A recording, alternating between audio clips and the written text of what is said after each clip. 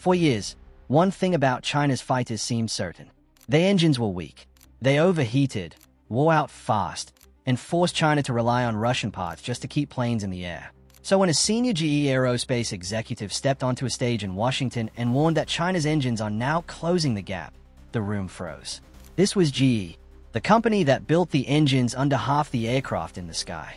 The company that always said China was decades behind. Yet suddenly, GE was no longer sure. So what did China build that made one of America's top engine makers speak out in public? To understand how we reached this moment, you need to know one thing. GE did not sound the alarm during a crisis. Not after a shoot-down, not after a failed test, not after leaked intel.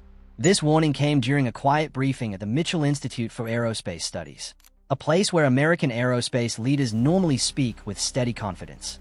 But this time, the tone was different. Steve Russell, the head of GE's Advanced Projects Unit, said something no one in the West expected to hear. China's engines are still behind, but the gap is shrinking faster than anyone thought. And it did not happen by luck. It happened because China has spent 20 years trying to solve one problem that kept its fighters from ever catching the United States. That problem was the engine. For decades, China could build the A-frame, the avionics, even stealth designs. But the engine was always the breaking point. It overheated, cracked, and lost power.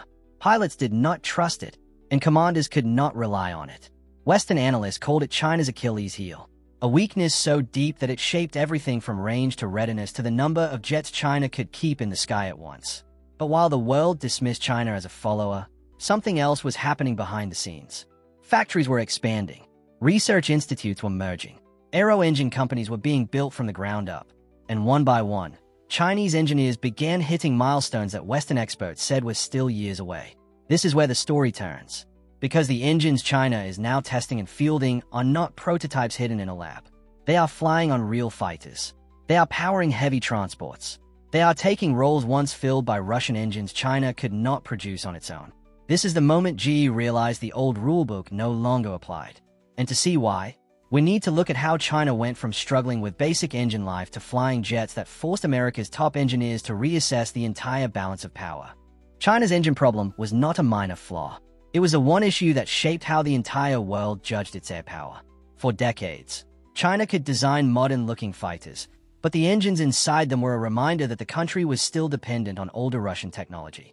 The AL-31 engines kept China's aircraft flying, but they burned hot, needed constant attention, and wore out far faster than Western engines powering American fighters. This weakness created a simple narrative in the West. China could copy designs and build A-frames quickly, but the United States held an advantage it would never lose. Jet engines were viewed as too complex, too sensitive, and too dependent on generations of knowledge for China to catch up anytime soon. That belief made the United States feel comfortable. Even as China built larger fleets and produced more advanced jets, experts pointed to the engine bay and dismissed the threat. No matter how many J-10s or J-11s China built, they said the United States would always have better propulsion, more range, and aircraft that stayed mission-ready far longer. But inside China, the mindset was the opposite. Instead of seeing engines as a permanent limitation, China treated them as a national project. Billions were poured into materials research, turbine labs, and new testing centers. Universities started training thousands of engineers specifically for propulsion work. State-owned companies were merged into large aviation groups with the single goal of designing the country's own engine family. Progress came slowly, but it came. Test cells ran longer, parts held together under higher temperatures, and failures that once shut down programs became lessons for the next round of prototypes. China was learning, step by step, even if the world barely noticed. What made this shift important was that the improvements were not dramatic or sudden. They were steady, predictable, and coming from a country with the resources to push harder every year. Western analysts began seeing hints of change. New engine factories under construction, increased procurement of high-temperature alloys, and longer maintenance intervals on Chinese jets. These quiet developments created the first signs of tension in Washington. Because if a nation keeps grinding at its biggest weakness, eventually the results start to show.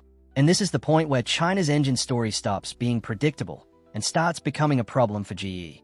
China's first real step forward came with an engine called the WS-10. It was a turning point, even if it did not look like one at the start. When China began developing it in the 1990s, the WS-10 struggled.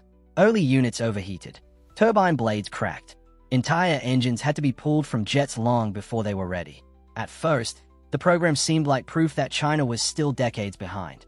Even inside China, engineers admitted that the WS-10 was unreliable and needed far more work before it could replace Russian imports. But Beijing refused to let the project die. The WS-10 became a national priority. Funding increased. New research centers opened. Foreign materials were reverse-engineered down to the microscopic level. Every test failure was documented, analyzed, and fed into the next round of prototypes. It was a slow climb, but a steady one. By the mid-2010s, something changed. A refined model known as the WS-10B began appearing on J-11B fighters, then on J-16s, then on the carrier-based J-15. The real milestone came with the J-10C, a single-engine fighter that relied entirely on one power plant. When the WS-10C variant powered the J-10C in frontline service, the aviation community took notice. This was no longer an experiment. This was an engine China trusted on its most advanced domestic fighter at the time. And the message was clear. China could now mass-produce a fighter engine that no longer needed Russian support. This alone was a major shift. For years, the West believed that China would always depend on Russia for propulsion. But as more J-10CS and J-16s rolled off the production line with Chinese-built engines, that belief collapsed. Where the West saw a backup engine just a few years earlier, China now saw a platform to build upon. The WS-10 was not perfect, but it was reliable enough to serve as a foundation for a new generation of propulsion systems. It represented something even more important than performance: control. China now had the ability to produce, maintain, and upgrade its fighters without waiting for anyone else. This is when American analysts began re-evaluating their assumptions. They expected China to produce a few working engines. Instead, China produced an entire fleet powered by domestic propulsion. And each year, the WS-10 quietly improved. Thrust increased. Reliability crept upward. Reports from Flight Global and Jane showed that Chinese pilots were flying more hours with fewer failures. This mattered for one simple reason. Fighter engines are not judged only by power. They are judged by consistency. If an engine can deliver stable thrust, survive long missions, and be repaired quickly, it becomes a strategic asset. And by the late 2010s, that is exactly what the WS-10 had become. It was no longer China's embarrassing weak link. It was now the backbone of the country's fighter fleet. But even as the WS-10 matured, China knew it still had a ceiling to break. A fighter like the J-20 needed something far stronger. Something that could supercruise, survive extreme heat, and rival engines built in the United States. This is what pushed China into its next, far more ambitious challenge. And it is where the story turns again.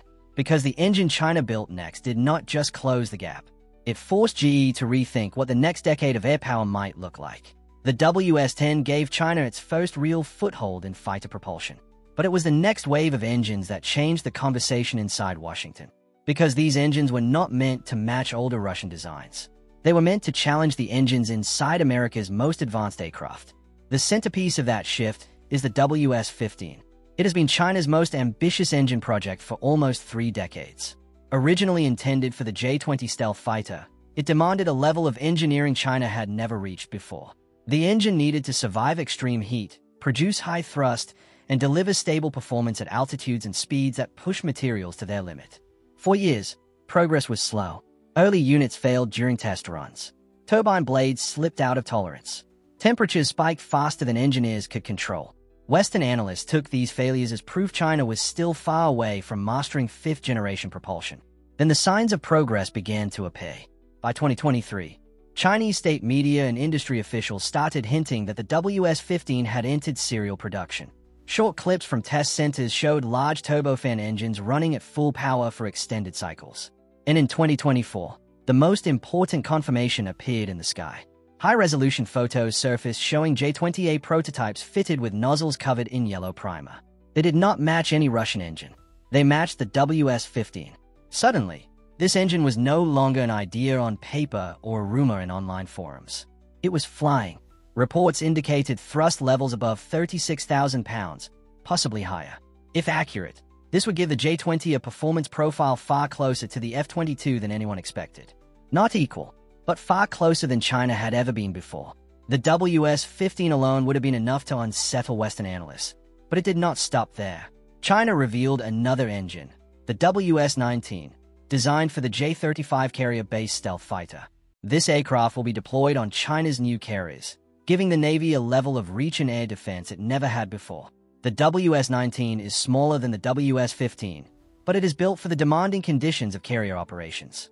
Early assessments suggest it provides the thrust a stealth jet needs for catapult launches and combat maneuvers at sea.